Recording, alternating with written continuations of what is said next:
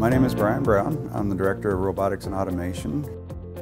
So at NIAR we do a number of different things. We do everything from building small components to actually working with the large components. We recently expanded into full-scale structural testing and full-scale analysis. Automation can be used for a number of different processes. One of the big ones is metrology and inspection, since we do have to inspect nearly every part that comes in from vendors and every part that we build in-house.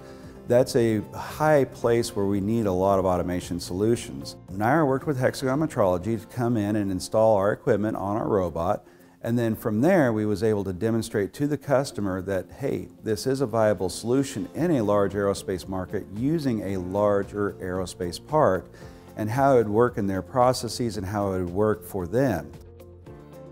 They were able to see right away the usefulness and the effectivity of the Hexagon equipment using a robot very similar to theirs and utilizing a rail with a larger component rather than trying to use just a simple demo part.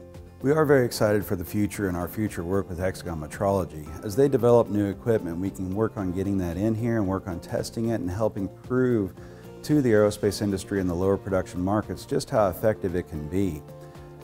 I believe the future between NIAR and Hexagon is very bright and very exciting, because with all of our automation tools that we're working on and our automation techniques that we're working on, we can then integrate that in with the Hexagon Metrology equipment to actually expand and grow what we can do with the Hexagon Metrology scanners and their white light scanner and all their other various equipment. This will give us and give the aerospace market that leading edge that we can come in and make sure we are building a quality product every single time.